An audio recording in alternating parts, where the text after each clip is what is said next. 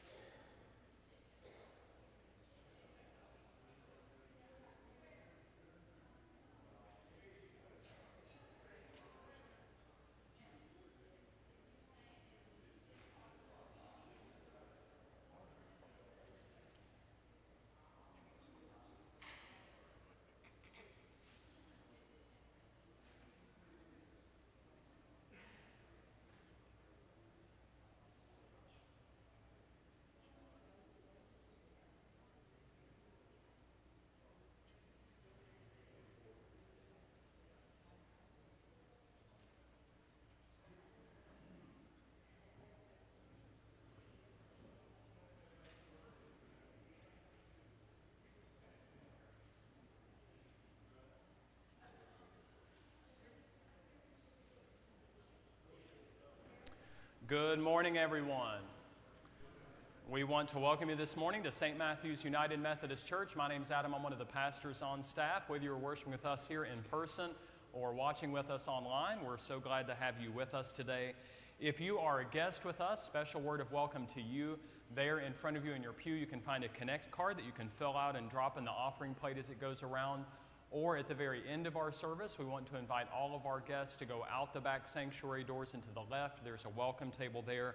We would love to greet you and thank you for being with us. As you came in today, you should have received a worship guide. There are a lot of announcements in there. We want to briefly hit the high points of some of those. The biggest one right now is that Vacation Bible School is starting this week. So Monday we start VBS. The information there is about how to register, especially if you have students that have not registered yet. There is still time to do that. And then remember, we wrap up VBS week on the 19th, Friday night, at our River City campus with a Food Truck Friday. So we have VBS here Monday through Thursday, then Food Truck at River City on Friday night, and the food truck is Ramiro's Cantina. Everybody is welcome to come out and participate in that. One of the things we will pass around this morning is a basket that has the names of all of our Vacation Bible School volunteers. We want to invite you, if you're willing to take one and commit to pray for that person throughout the week. So we have everybody here, whether it's staff or adult volunteers or our youth group volunteers. So please take a name and pray for them this week. The second one there that you see is our church-wide potluck. This is right around the corner. So next Sunday, July 21st, in Gordon Hall, we will have our potluck, and remember that that's preceded by combined service at 11. There are two ways that you can sign up. The first one is the Sign Up Genius link there in the announcement, but then we will pass the clipboard one more time again this morning. You guys are doing great. It's almost filled with all the things we need. Things like Carrie Jarbo is bringing fried chicken. Doesn't that sound delicious? Or Brenda and Max are bringing macaroni and cheese. Sounds really good. Or one of my favorites for dessert, Ashley and John are bringing banana pudding, which I requested, and I see somebody signed up. So we'll pass this around one more time, and hopefully we fill all those slots and have a great time of food and fellowship on the 21st. Next, there is a fundraiser opportunity for our River City campus and some different missions and ministries that they're participating in. So that trivia night is July 20th in the evening, 6 p.m., and you can see their information about registration, and Pastor Renee is the point of contact for that. Last but not least, there in your worship guide, we are in need of additional office volunteers. This is a critical part of the hospitality ministry of our church throughout the week, and so you can see their information about the different tasks that those volunteers are involved in. And if you would like to sign up or have questions, our church administrator, Sandy Hoddle, is the point of contact for that, and you can just get in touch with her. One that is not in your worship guide is we wanted to announce through our Staff Parish Relations Committee that we're going to be having a reception for our music ministry staff. Noel, Mark, and Aaron are sadly all leaving us at the end of this month, and so we want to honor them and show our gratitude for just years of wonderful and faithful ministry. And so we will have a reception for them on Sunday, August 4th at 5 p.m. in the evening. So we want to invite you back that Sunday night. Help us celebrate these three guys and the wonderful work they've done here in our music ministries at St. Matthew's. Last but not least, you notice there at the top of your worship guide, the beautiful flowers on our altar today are in honor of Miss Charlotte Mosley, celebrating her 90th birthday this Tuesday. And so we are so excited to celebrate with her and just want to hold Charlotte and her family in our prayers this week. Those are all the announcements we have this morning. Again, thank you for worshiping with us. Let's prepare our hearts for worship with our opening prelude.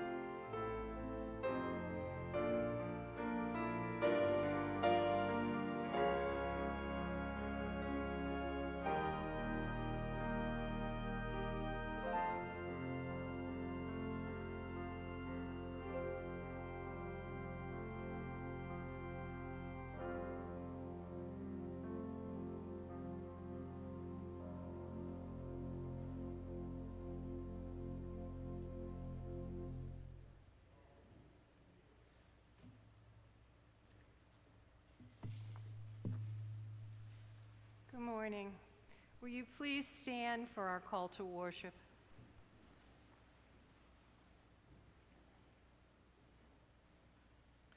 In the beginning, God created all things.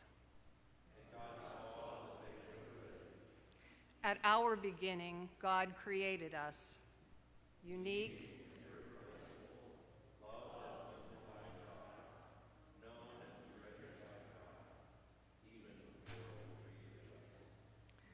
Lord God, King of creation, open our eyes to see your presence, our souls to sense your presence, and our hearts to love your presence, ever here in our creation and ever beyond it in eternity. Amen.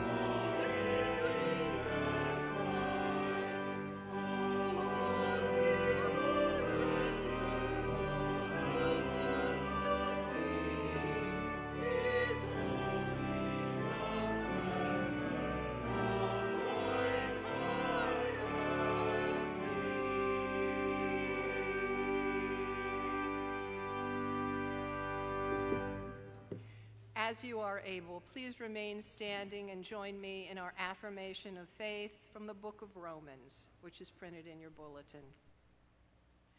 Who shall separate us from the love of Christ? Shall tribulation or distress or persecution or famine or nakedness or peril or sword? No, in all things we are more than conquerors through the one who loved us.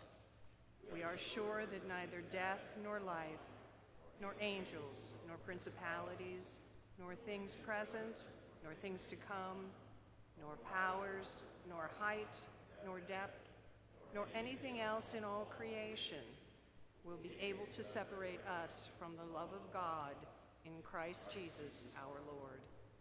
Thanks be to God. Amen.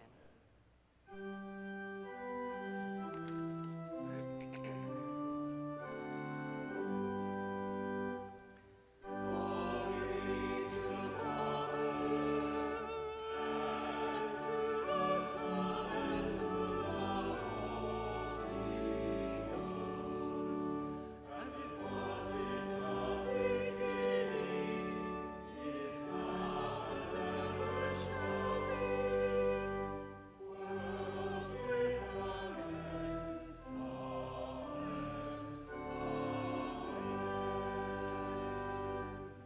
Amen. You may be seated. We are going to focus on two different things in our prayer time. The first one we had planned on focusing on our Vacation Bible School teachers and volunteers and students, and so we'll begin our prayer time with a special prayer focus on them. Then, in light of the events of last night and the attempted assassination of former President Trump, we do want to have a time of focus as well in prayer for our country and its leaders. And so, for the second part of that prayer time, on page 429 in your hymnal, 429 contains a prayer for our country. And so we will have that as the second focus of our prayer time and then close with the Lord's Prayer together. But if you could go ahead and have that ready, page 429. We want to begin, though, by asking if you are at all are involved in our Vacation Bible School this week, whether you are a teacher or a craft leader or helping in the kitchen or one of our roaming kind of safe sanctuaries volunteers. We want to invite you to just stand right where you are, or if you're one of our students planning to participate this week, we want to invite you to stand as well. Don't make me name names. I know more, and we want you to remain standing. Stand and remain standing, yes. And we want to pray for you and bless you as you begin this Vacation Bible School week with us. So let's pray. God, we thank you so much for the celebration of Vacation Bible School and this important mission that is an annual part of the ministries of our church. When we focus very intensely and daily on ministering to the children of our church, but also the children of our community. And God, we pray that over all these students and teachers and volunteers and staff people, that you will just surround them with your presence and your love. Lord, help them to experience the good news of the gospel and join with us in celebrating this week. God, we just pray a hedge of protection over them for this week, that you will watch over them and keep them safe, help everything to run smoothly. And Lord, we pray that it would all be for your honor and your glory. We pray all this in your name. We ask you to be seated.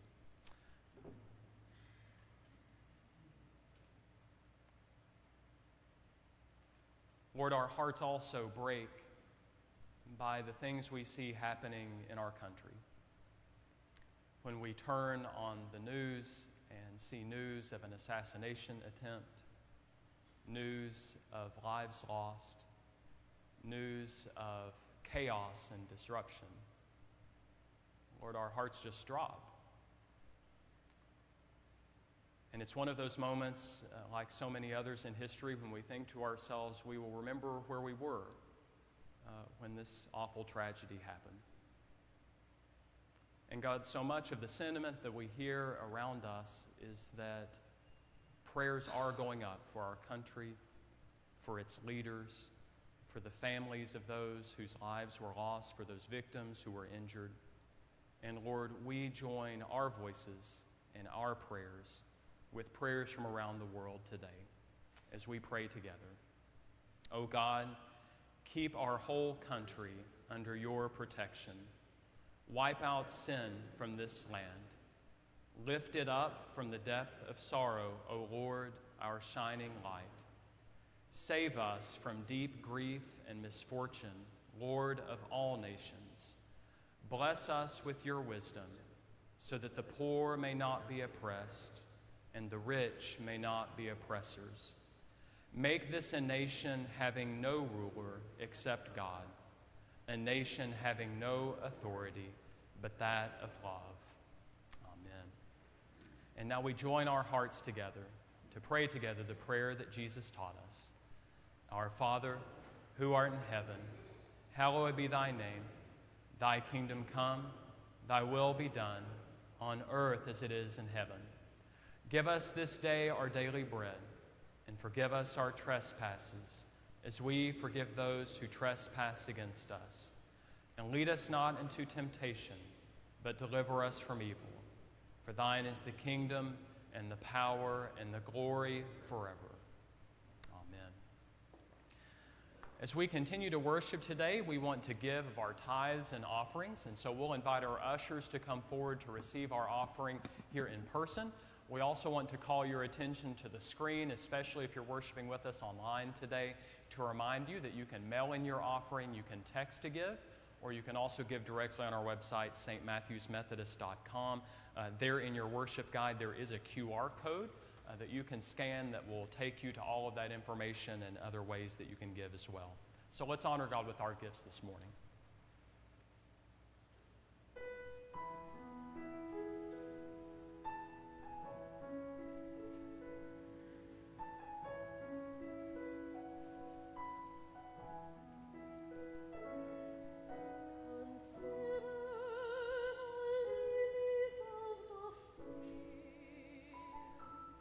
How they grow.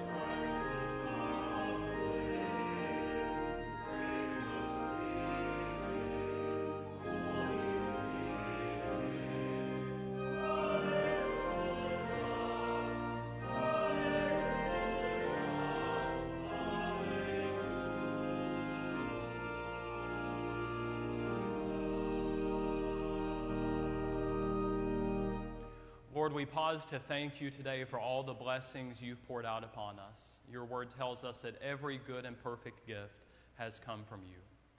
Lord, we pray that our response would be to be a people of generosity.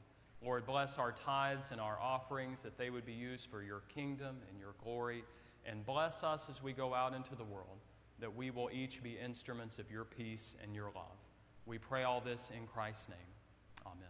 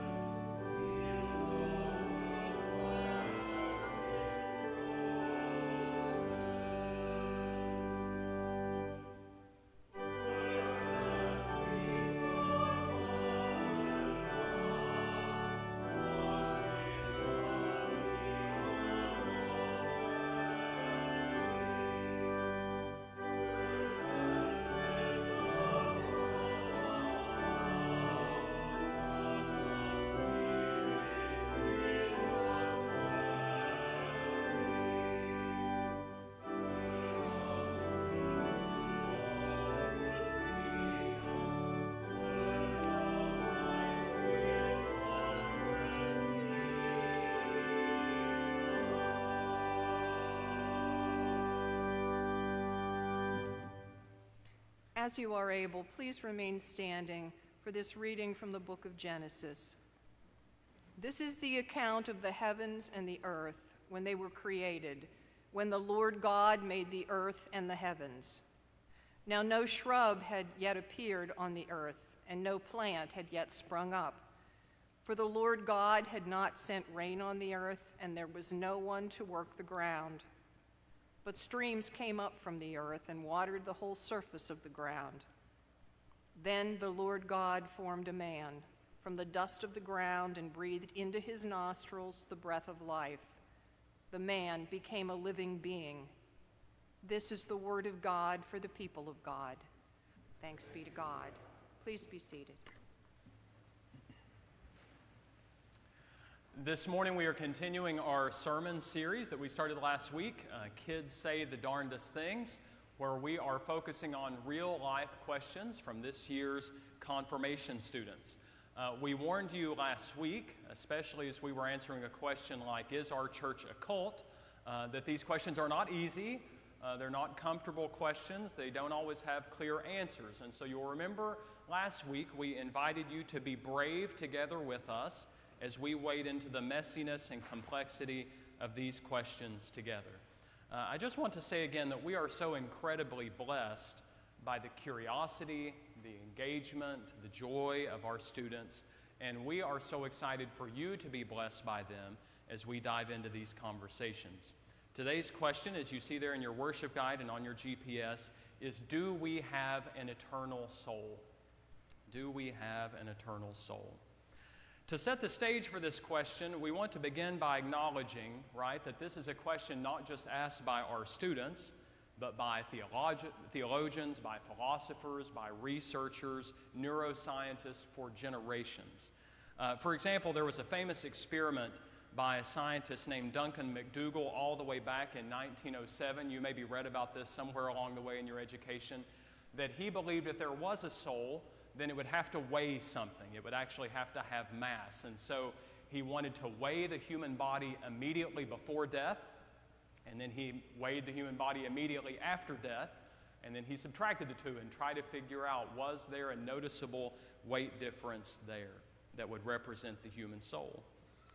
Or there have also been thousands of recorded near-death experiences. This is one of the things we research. There's actually a whole group called the Near-Death Experience Research Foundation. It's devoted to trying to answer this question of whether or not there's a part of us that continues to exist and be conscious after death. Finally, and most recently, neuroscientists have been very fascinated with the phenomenon that certain atomic particles, things way smaller than you and I can see with the naked eye, they actually behave differently in tests when they are being observed by human beings. In other words, those particles do one thing when nobody is there watching, but then the very same particles do something different if you and I were sitting there actually observing the experiment.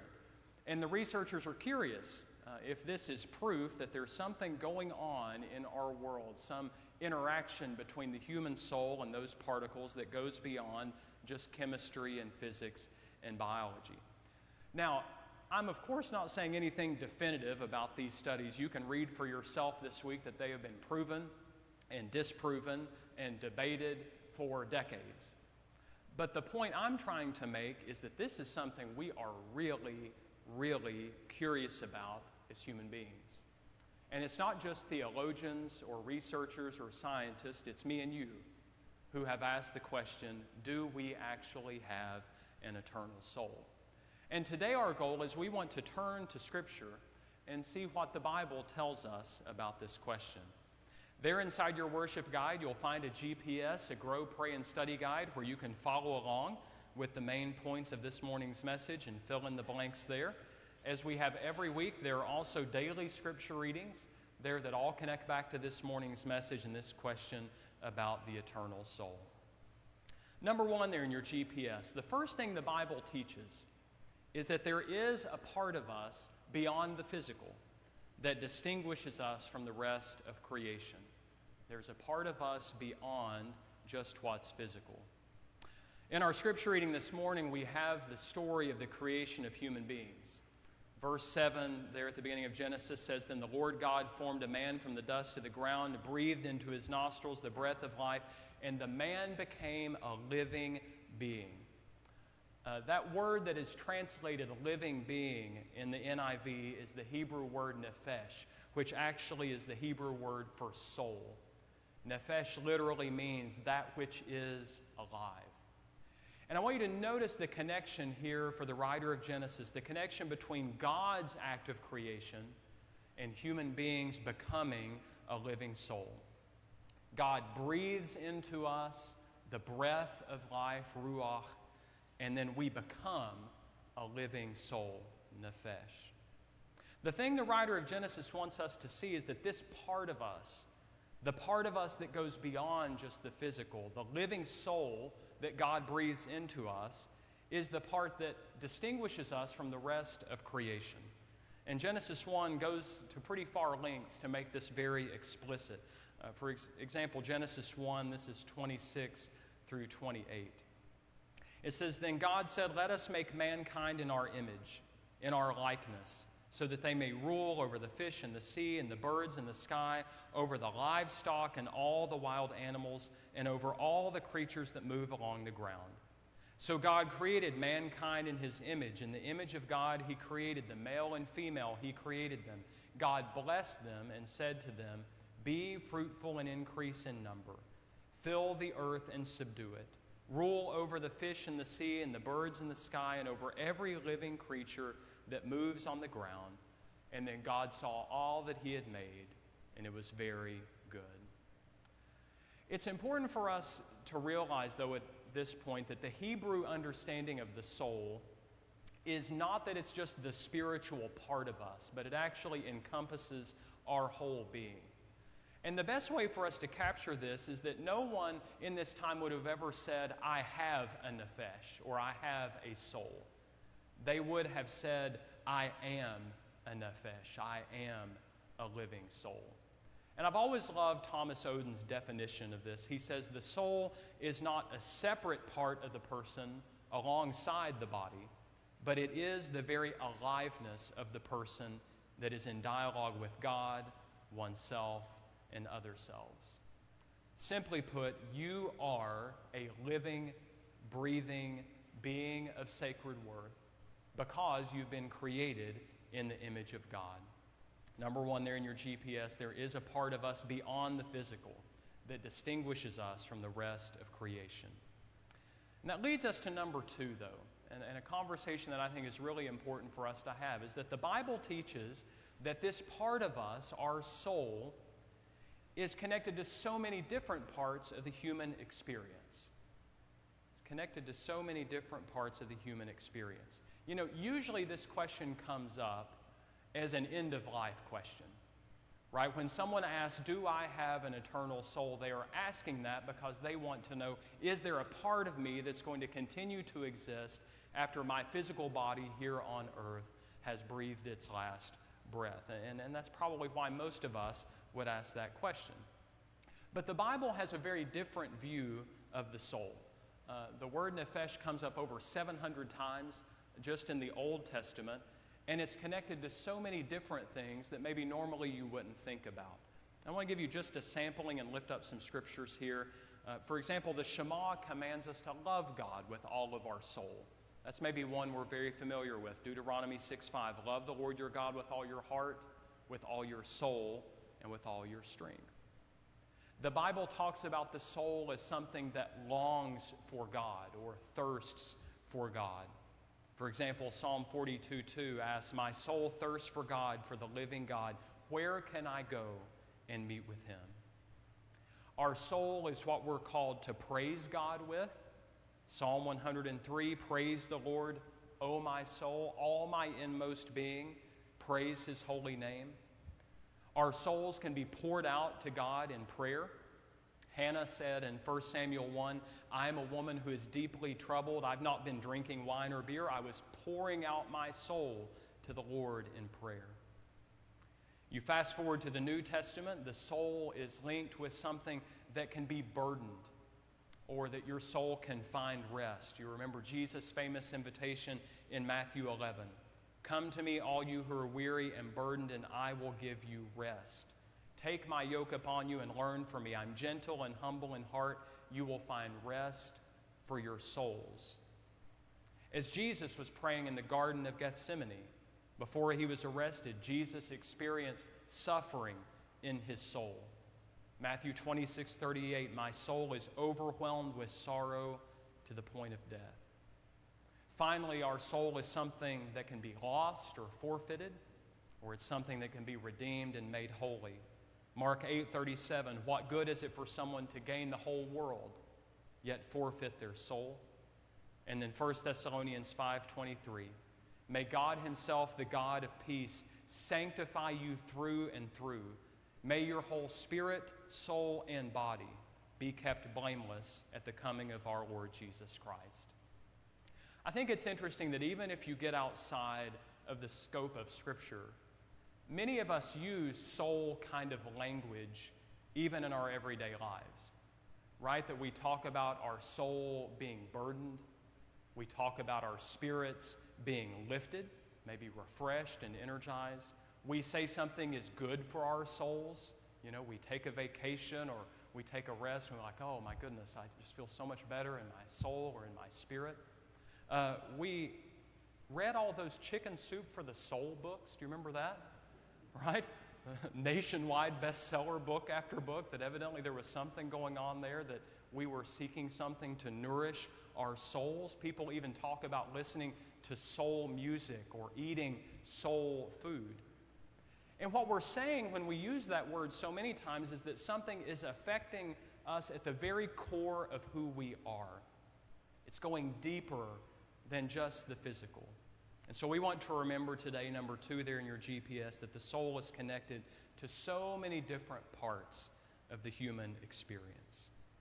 And that brings us to number 3, and the final point in our GPS today, is that the soul is the part of us that by God's power and grace continues for all eternity. Continues for all eternity. As we come to this last point, I think this is probably the reason our confirmation students ask this question. It's probably the reason human beings have pursued it for generations. Like we said, we want to know what happens when we take our last breath on this earth. Does that part of us that makes us who we are continue after death or not? And there are a few clarifications that we want to make here. The first one you don't think about very often: we do not believe the human soul is eternal on its own, that our human souls just have this inherent immortality. And that's based on our belief that God alone is eternal, that God alone has absolute immortality, and that all other eternal life that is possible or that exists is given as a gift by God, that it's only made possible by God's power and grace. And you hear that belief in a verse as simple as something like John 3:16, right? For God so loved the world that he gave his one and only Son, that whosoever believes in him shall not perish, but have eternal life. It is something that is given. Our soul is not eternal on its own, but in connection, in relationship with God. Secondly, the thing we want to point out is that we believe that when our body dies, our soul is immediately in the presence of God. And we'll look at a couple scriptures. In 2 Corinthians 5:6-8, the Apostle Paul says, "Therefore we are always confident, and we know that as long as we are at home in the body, we are away from the Lord.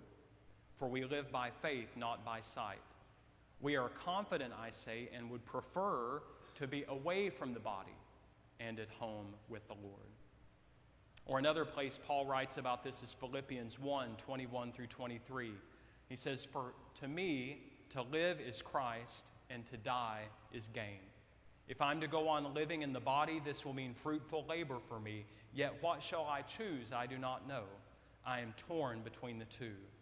But then he says, "I desire to depart and be with Christ, which is better by far." Finally, the last clarification we want to make with this question is that we believe that death does not have the final word for those who trust in Jesus Christ. And we proclaimed this in our affirmation of faith from Romans chapter 8 this morning.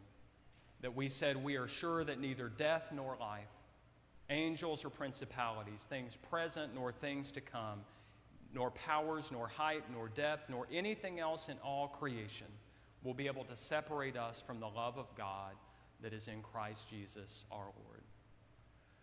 You know, if you have been to a funeral, a celebration of life, as a part of the ministries of our church, you know that my favorite part of any of those services is to remind us that because of God's love, we do not look at the end of life like those who have no hope. That we believe with all of our hearts that the moment we breathe our last breath on this earth, we enter immediately into the presence of God. The God who created us, the God who has walked with us through all of our different seasons of life, the God who loves us more than anyone else in the universe. And we can't even begin to imagine the joy and the peace that we will experience together in God's presence.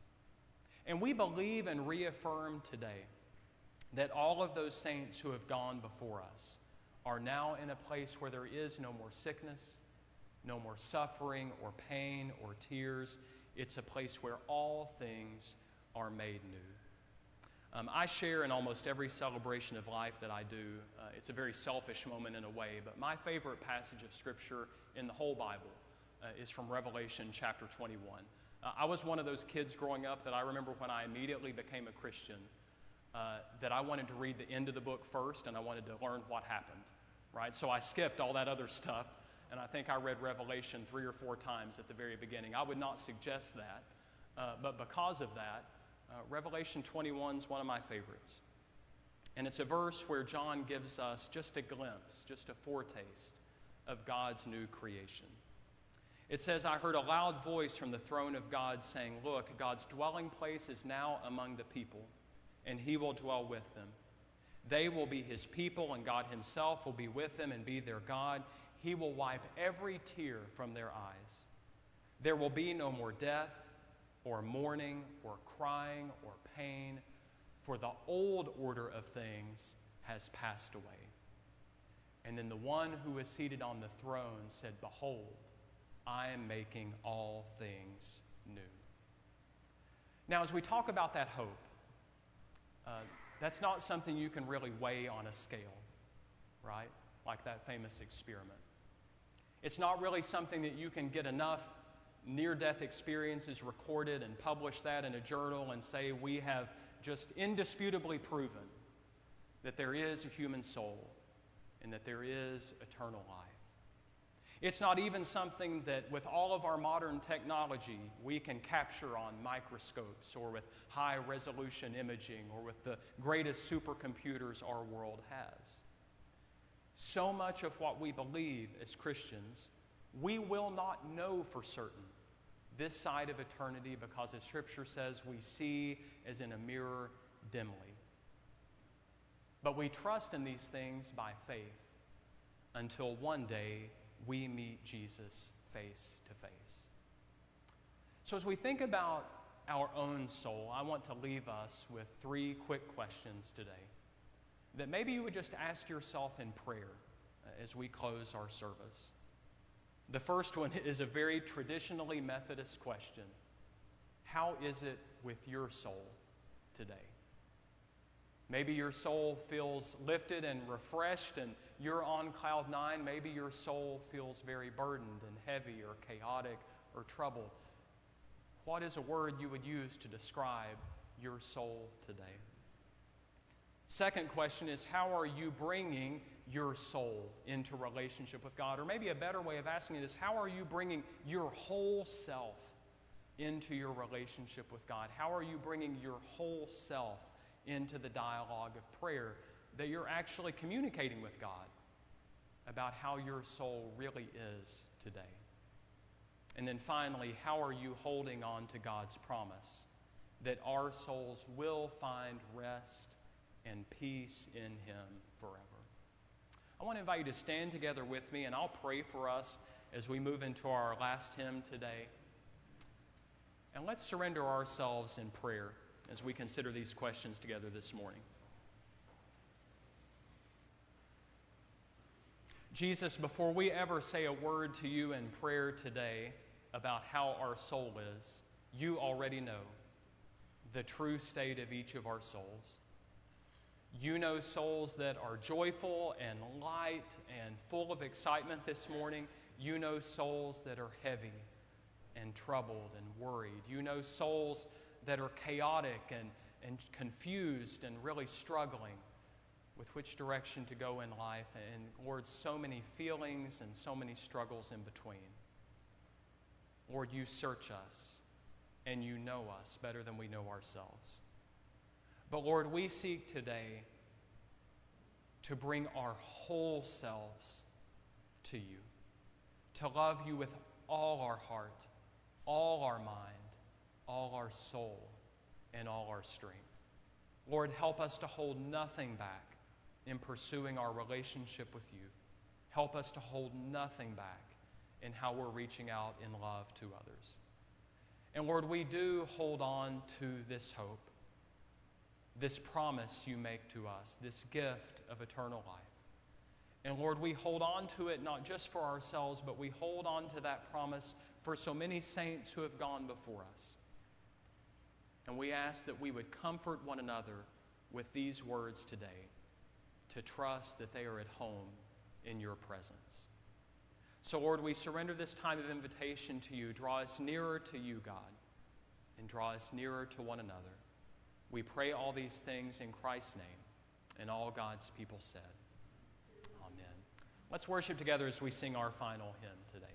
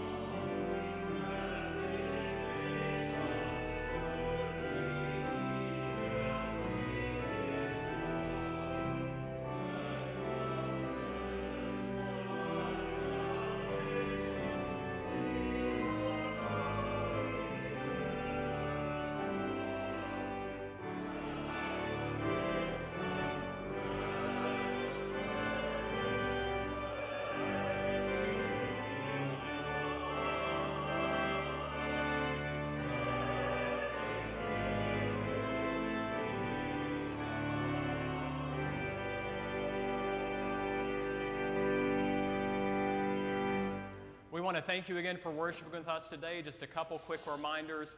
Did the clipboard and the basket of prayer requests make its way all the way around? Wonderful. If for some reason you did miss that, it's here in the front of the sanctuary. Like I saw Harrison hadn't signed up for the potluck yet, so if you need to go sign up, feel free to do that. Also, remember, if you are a guest with us this morning, if you go out the back sanctuary doors and to the left, Miss Brenda will be there to greet you at our welcome table, and thank you for being with us. As you go today, would you receive this benediction? May the love of God the Father, the grace of Jesus Christ, his Son, and the fellowship of the Holy Spirit be with you all, both now and forevermore. Amen. God bless you. Have a great Sunday.